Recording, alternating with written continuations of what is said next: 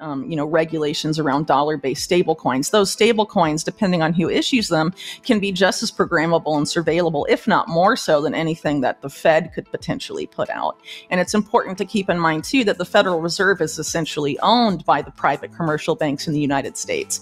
So having the private commercial banks directly issue programmable, surveillable money to the American public is really fundamentally no different than, the ability to control and surveil our money. That, I think there's going to be a distinct effort to do that. So one of the pillars of the economy to come doesn't just include CBDCs and their private sector equivalents. It also includes carbon markets. And that's why some of the key entities that are being used to create and develop this system, like the World Bank, for example, that's why we've had Carney, BlackRock's Larry Fink, for example, say the key to tackling climate change is... Welcome back to Crypto Insights. In this video, we will bring you the highlights from Whitney Webb's recent interview on Redacted. As always, time is money, so don't forget to like, subscribe, and hit the notification bell to stay updated on the latest developments in the crypto space. With these various pillars of this new financial system, which again includes carbon markets, but also includes digital ID, ending online anonymity, and digital money that is both programmable and surveillable. And it's important to point out, too, that CBDCs are that, but there's also efforts to create private sector equivalents that are just as surveillable and programmable as CBDCs could be. It may not be the central bank programming them and passing your data to the government, but JP Morgan doing that is really, at a functional level as far as it affects human freedom and civil liberties, really no different. And there's efforts to foist that upon the American public as well. The idea of, the stablecoin bill, for example, that's come up in Congress and trying to create, regulations around dollar-based stablecoins. Those stablecoins, depending on who issues them, can be just as programmable and surveillable, if not more so, than anything that the Fed could potentially put out. And it's important to keep in mind, too, that the Federal Reserve is essentially owned by the private commercial banks in the United States.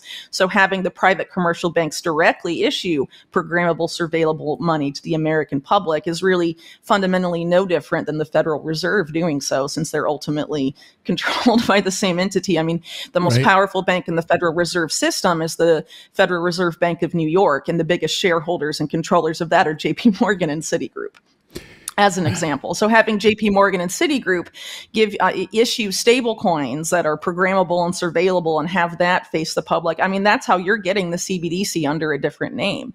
But they're going to try and frame it as private sector innovation. And it's not we're against CBDC, just like Ron DeSantis and Trump have publicly said. But are they against are they against programmable, surveillable money, period?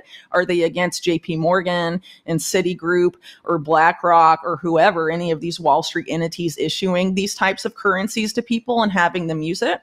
I haven't heard anything in that regard. And JP Morgan, for example, completely canceled the bank accounts of top executives at Dr. Mercola's company without any explanation given. I mean, the private sector has done this. And have done it without really any meaningful backlash or any meaningful consequences. So to give them, the ability to control and surveil our money, that I think there's going to be a distinct effort to do that. And it's interesting too is that when during the Trump administration, Jared Kushner was actually promoting the idea of creating a USD coin, a stable coin that functioned just like this, talking to Steve Mnuchin. Yeah, so the end goal of this is to have it integrated with all of these things. So one of the pillars of the economy to come doesn't just include CBDCs and their private sector equivalents. It also includes carbon markets. And one of the main architects of this coming system, people like Mark Carney, the UN envoy for climate finance, who was previously head of the Central Bank of England and also Canada, has been one of the point men for this. And there's a lot of different factors that are going to feed into this new financial system. So you touched on a few, like digital ID, and also like the digital wallet. And carbon markets are meant to be part of that. And that's why some of the key entities that are being used to create and develop this system, like the World Bank, for example, that's why we've had Carney, BlackRock's Larry Fink, for example, say the key to tackling climate change is reimagining the World Bank specifically. in other parts of the multilateral development banking system. They're working alongside groups like Google's philanthropic arm, google.org, on creating climate wallets, or rather requires things like the digital ID and all of these different things to function. And what's interesting about this Green Plus program in particular is that they're trying to place this specifically on the Bitcoin blockchain through a sidechain protocol that is linked to Bitcoin called Rootstock. And so there's these efforts to have, if people like Larry Fink have come out and said everything is going to be on a universal ledger, as he's talking about, the launch of Bitcoin ETFs and all the tokenization of real world asset efforts. And this goes, this is the digital ID agenda. It's essential to this new financial system they're trying to make, and carbon markets are a key part of it, but they've been routinely overlooked. Even though it's framed as a service to bank the unbanked, recently allowed the FBI, the Secret Service, and U.S. intelligence agencies access to its platform so it can blacklist anyone.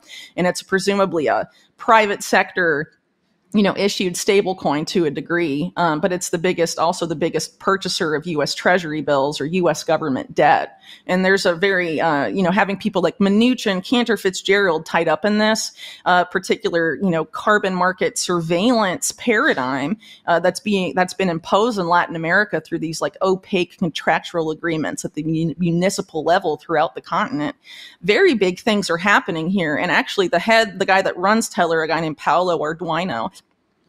Another thing that I should mention in the context of carbon markets is that when you certify a carbon credit based on a forest somewhere, let's say a chunk of Colombian rainforest, there becomes this issues of carbon rights. Who actually owns the rights to the carbon in the tree? The person that has bought the carbon credit, do they become the owners of the carbon represented in this particular forest?